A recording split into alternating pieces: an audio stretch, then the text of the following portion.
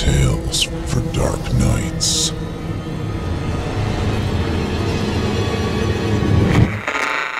Want to make sure you never miss a Chilling Tales for Dark Nights video again? Be sure to subscribe and hit that bell to turn on notifications.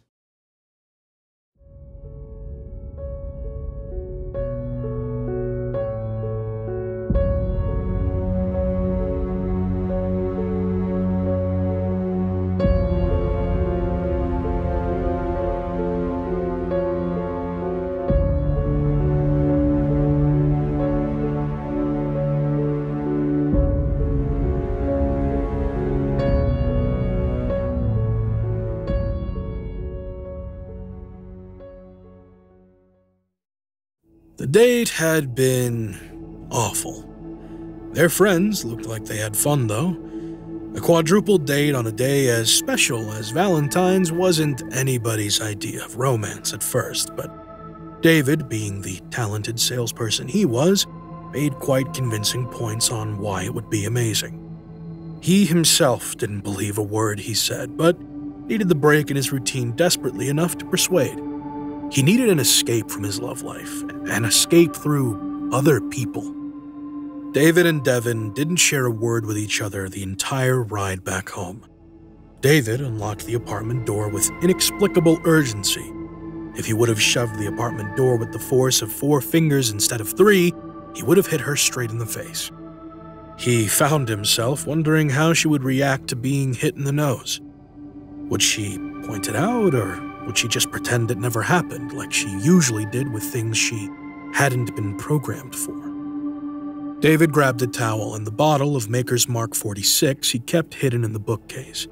It was a bottle meant for dark days, and judging by the date he had just been on, his day couldn't get any darker. The pale brunette looked straight ahead and waited by the door for the master to give her a purpose. "Go to the kitchen and make me tea.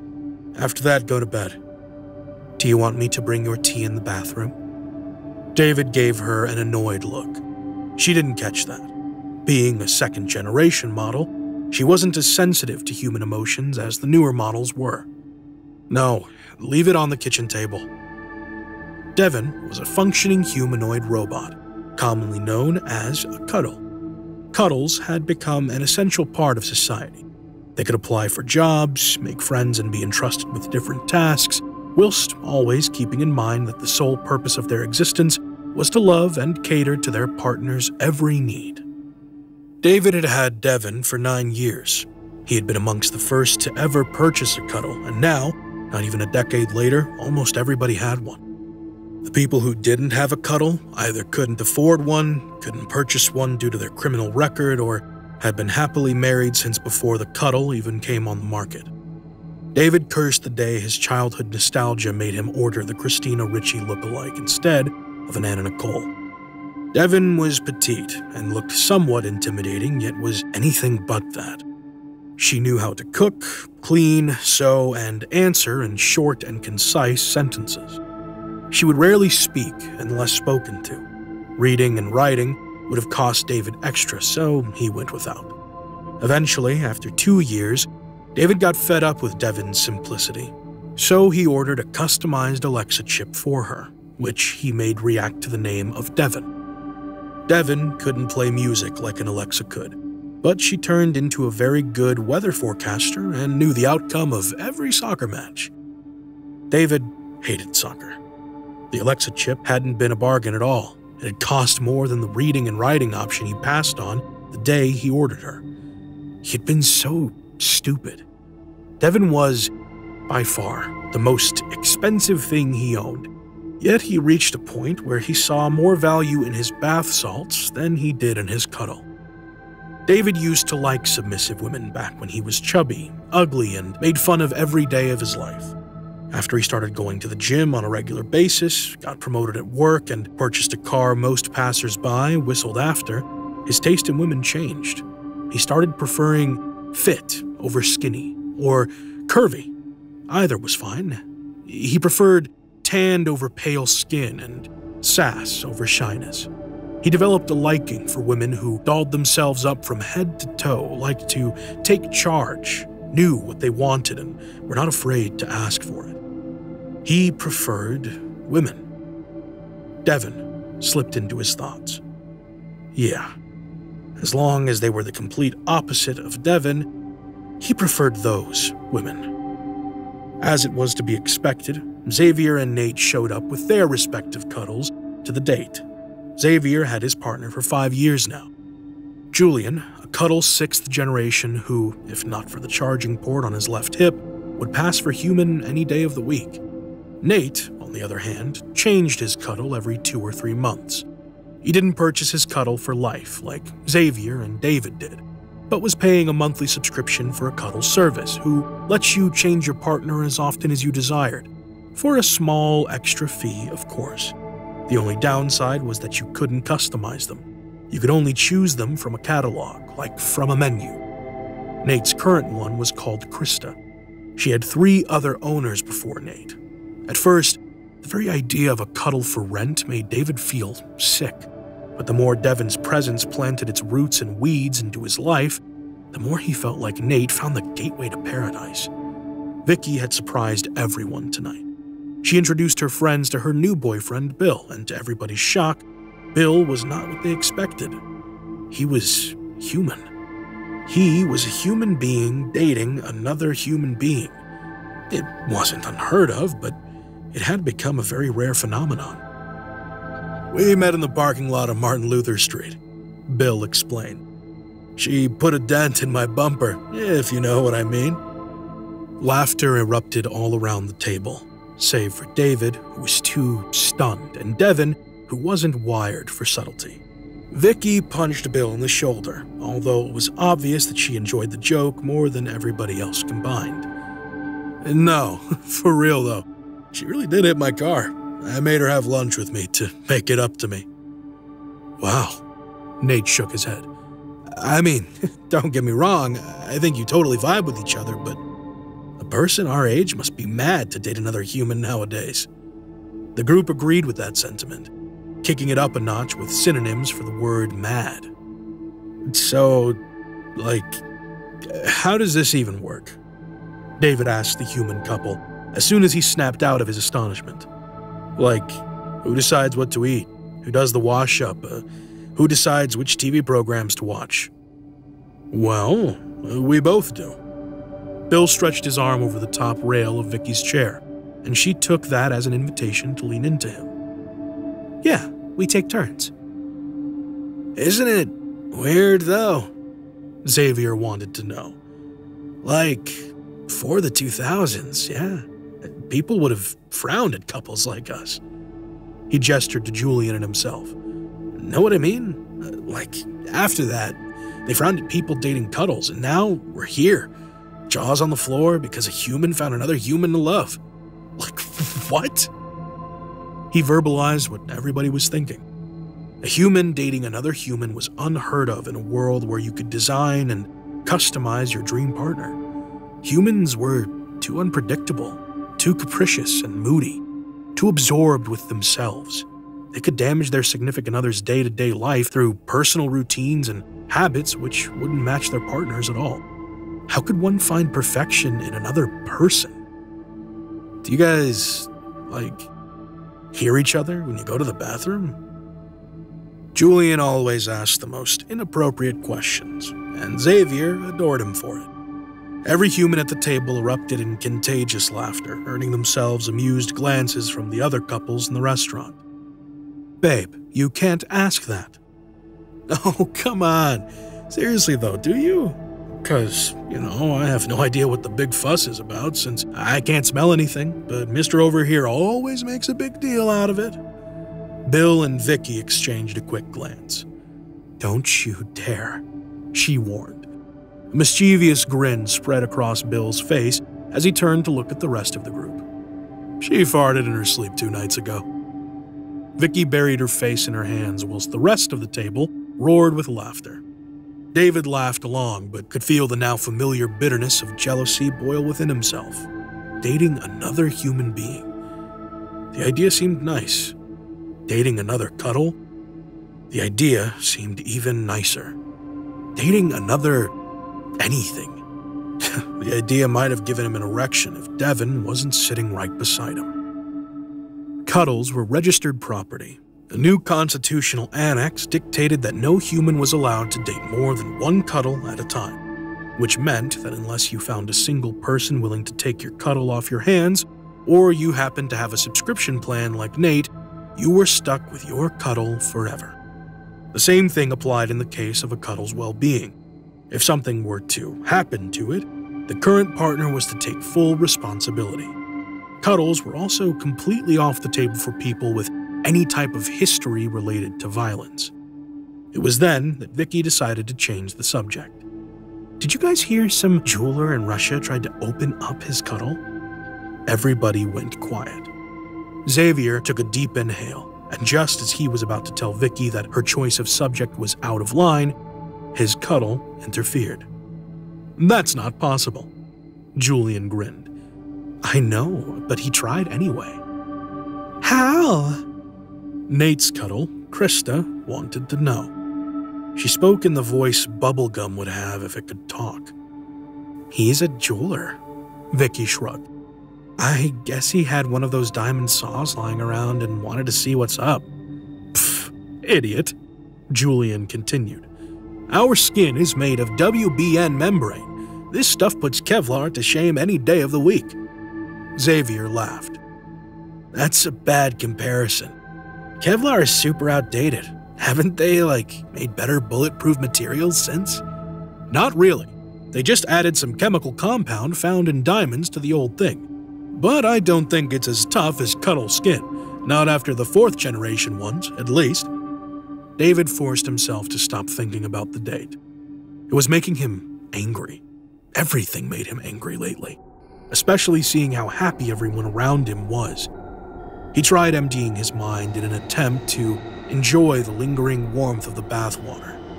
It didn't work. David took another swig of whiskey. He started to look like a fig, so even though he didn't exactly feel like it, he had no choice but to get out of the tub. As he brushed his teeth, the thought of getting into his tracksuit and going out for a jog was a lot more appealing than slipping into bed next to Devon. So what if it was 10 p.m. at night, in the middle of February? So what if he just bathed? So what if he was drunk and his girlfriend was waiting for him to come to bed? David spat toothpaste foam in the sink with all the hate in the world. He brought the half-empty whiskey bottle back to the bedroom with him. To his surprise, Devon was waiting for him in the doorframe. What are you doing? I thought I told you to go to bed. You're upset. David thought he must look like he'd tear the entire apartment down if even his dunce of a CuddL could tell that he's upset. Yes, move. Devon moved out of the way, obedient as ever. David, on the other hand, didn't. He just stood there, watching her with disgust and pity. Why don't you ever nag? Devon looked at him with slightly raised eyebrows. It was as close to a look of confusion as David would ever get. Girlfriends nag. It's what they do. Why do you drink on a weeknight? Why do you wear this? Why do you do that? Why don't you ever nag? David saw a multicolored light draw loops around both of Devon's irises. She was Googling the definition for nag through her Alexa chip. Devon, stop. The lights were gone, and David groaned in frustration. I'm going out for a jog. Okay. David's fist clenched around the bottleneck. I'm going out for a jog on the night of Valentine's Day instead of spending it with you. And all you have to say is, okay? I want you to be happy. Then make me happy. Devon didn't even budge. It's not that she had gotten used to him screaming at her. She didn't budge the first time either. Do you want me to reheat the tea? No. You want something to eat? I already ate, dumbass. Do you want to have sex? David didn't want to go out for a jog. He wanted to run. Run far, far away from this apartment and his life with this poor imitation of a woman. Or we can watch Family Guy. That show always makes you happy. No, Devon, It doesn't make me happy, it just makes me laugh. David approached his cuddle and lowered his face to the same level as hers. You're upset, she tried again. You pointed that out already. You're like a fucking broken record. What are you going to ask me next? Tea? Food? Sex? Gah. Devon's eyebrows were slightly raised again. Family Guy?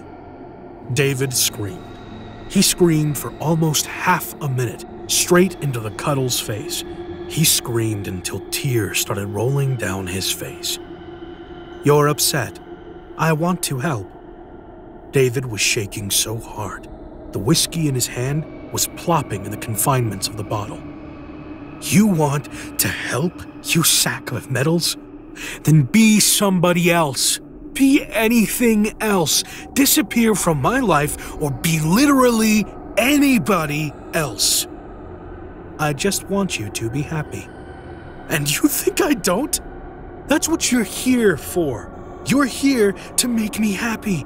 Like Julian makes Xavier happy, like Krista makes Nate happy, like Bill makes Vicky happy. Devon has to make David happy. That's Devon's sole purpose. Make me happy. Devon was silent for a second. Then she opened her mouth and closed it again, and David saw multicolored light do another lap around her irises. Happy, adjective, 1, feeling or showing pleasure, or David snapped. He swung the whiskey bottle at Devon's head so hard, not only did the bottle shatter, but her whole body flew and crashed into the opposite wall. She fell on the floor in a heap of hair and limbs, and seeing her like that made David snap out of his rage. Devon moved slightly. Oh God, Devon, baby, I'm so sorry. It's fine. I'm okay. David crouched next to her, albeit in no particular hurry. It was redundant to ask her if she's hurt. CuddLs couldn't feel pain. David helped his girl sit up, and that's when he saw it. He was looking at it intently, trying to see if that flicker of blue was really there or just a figment of his imagination. Nate's words echoed in his mind from somewhere far away, like he had heard them not earlier that night, but sometime between years ago and another life. I don't think it's as tough as CuddL skin. Not after the 4th generation ones, at least. A gash. There was a gash in Devon's jaw. There was a 3-inch gash in the jaw of his 2nd generation CuddL, and for the first time in years, David felt something very close to love for his girlfriend. Oh, Dev. The idea had been planted, and it was growing rapidly. It grew roots, leaves, and branches, spreading everywhere, leaving no lucid thought uninfected. David took his partner's face in his hands. She smiled. Do you love me? I do. He kissed her then, for the first time in months. She threw her arms around his neck, trying to deepen the kiss, but always letting him be the one in control. How much do you love me? There is nothing and nobody I love more than you. Of course there wasn't. Good. David reached behind himself and took one of the biggest shards he could find splattered on the carpet. He should have thought about doing this years ago. Devon looked at the shard, but said nothing. If you really love me, you're going to stay still and be quiet until I'm done. Understand? Devon raised her big brown eyes at him. If David didn't know any better, he would have said that she was about to cry. Will this make you happy? David wanted to jump out of his skin. He was so giddy. Yes, this is the one thing that will make me very happy. That was all she needed to know. Devon leaned against the wall, let her hands drop to her sides and head low on her left shoulder. Robot or not, she didn't want to see what David was about to do to her. David situated himself between her legs and started working through the fabric of her blouse and undershirt. He could have gotten the big scissors or a knife, sure, but he was too impatient to see it done. Devon's chest lay bare beneath his fingers before he even knew it. She didn't budge.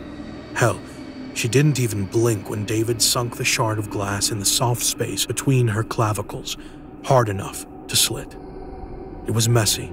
The skin was no WBN membrane, but it was tough stuff nonetheless. Devon didn't look as David barbered her thoracic cavity open. David would have taken dozens of pictures if the action he was performing wasn't highly illegal. Devon's insides were a modern-day miracle. It was all epic braids of wires, cogs, gears, metal plaques, clamps, and tension discs. There was also a gooey substance that imitated cookie dough, but had the same color and smell of motor oil. David didn't feel like disassembling everything. He didn't know how CuddLs worked and if that self-defense system they had was myth or reality. David simply knew that in case of extreme emergency, like this one, a CuddL could send an SOS to its national base and ask for help. But Devon wouldn't do that. He knew it. As long as this is what made him happy, she was willing to go along with it. It made David almost like her again. Almost. David looked around. He wasn't very savvy with electronics, but his general smarts were supposed to pinpoint a certain wire, a certain motor that connected everything to everything else and which, through removal, would result in a complete system shutdown. Both of them were silent. David had nothing left to say to her, and Devon, even though she was an android, knew all too well that her end was near. He'll shut her off and hide her somewhere beneath the floorboards of his cellar. Friends will ask questions, and the day he'll be found out will probably come along too, but he'll deal with that when the time is due. Right now, he has a CuddL to kill. Something was off. David could have missed it, but the more he stared into Devon's open chest, the clearer it became. The wires were moving rhythmically. David thought it was probably just the electric energy that was still running through her, but as he looked closer, he realized that's not it. Behind the wires, crisscrossing in the middle of her chest, was something that looked like a plastic bag. With probably useless care, David moved the wires to the side for a better look.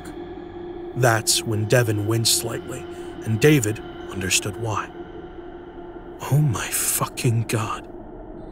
In the middle of her chest, sealed to protect it from the rest of the device, was a beating heart. A beating human heart. That heart was the core of the entire finite network that was Devon. It was what closed the circuit system. The heart was perforated in 3 places by hoses, and there was no doubt in David's mind that one of those was somehow connected to the AC power cord attached to Devon's back. It was an extraordinary piece of work. He should have known that there had to be something human about these machines, but fascinated as he was, it was nowhere near enough to deter him from his goal. It was all too simple. He knew what needed to be done to get it over with.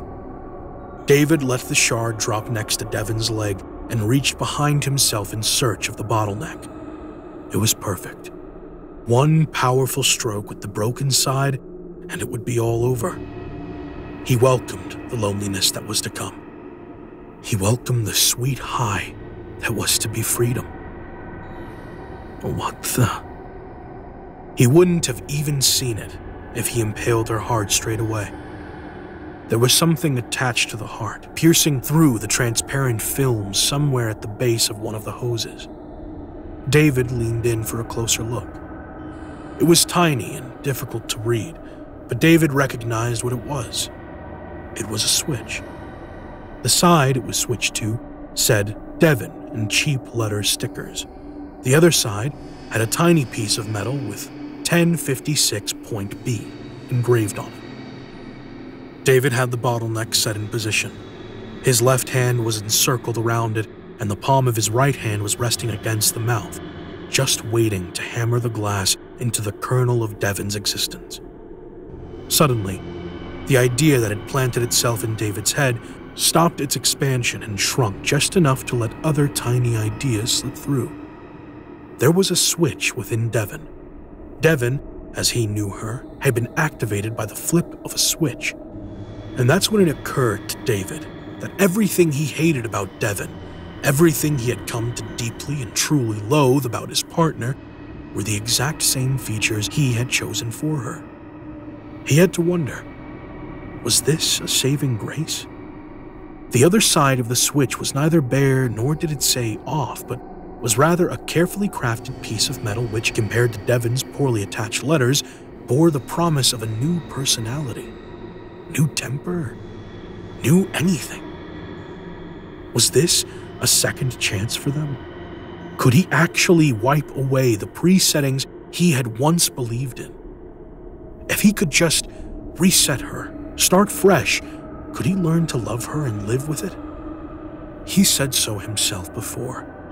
He'd be happy if Devon would either disappear or become anybody else. That did it. David flipped the switch. Ouch! The small electric discharge pinched David's thumb. Devon's heart picked up the pace, and her hands began to twitch. Then came the plethora of various micro-expressions, expressions that had been nothing short of foreign to her face for the past 9 years. David was ecstatic. Devon? Honey, can you hear me? Devon turned her head to look at David. She seemed out of it, like she had just woken up from a drunken slumber, not having yet slept off the alcohol in her system. Her head fell forward, and she began to study her hands like they were the most amazing things she had ever laid eyes on. Can you hear me, Devon? Devon huffed. She touched her face. She let out a chuckle and raised her head to look at David again. She began to laugh while still touching her face, and the sound was so liberating. David laughed along with her. They laughed like idiots for a minute or more. Yes, I can hear you. The shard of glass David had opened Devon's chest with was then lodged into his neck with so much force it made a clean cut through his right carotid artery. David went wide-eyed and opened his mouth to say something, but all that came out was blood and gurgles.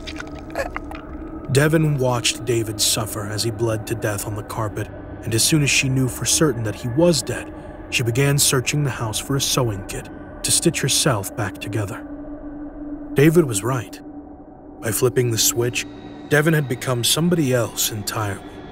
She had become a death row inmate with the number 1056.B, who, according to public records, had been killed no less than 20 years prior. He liked the name Devon, though. It went well with his new carcass, so he guessed he could keep it, along with the pronouns. It would make things easier in the long run. After patching herself up, getting dressed and packing her bags, Devon grabbed David's car keys and gave him one last look before leaving their home of 9 years forever. This felt right.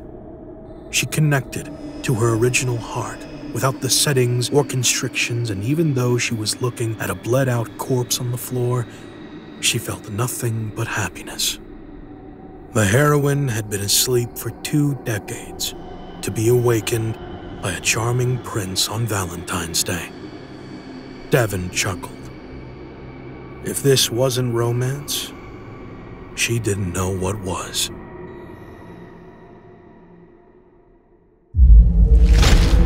Chilling tales for dark nights.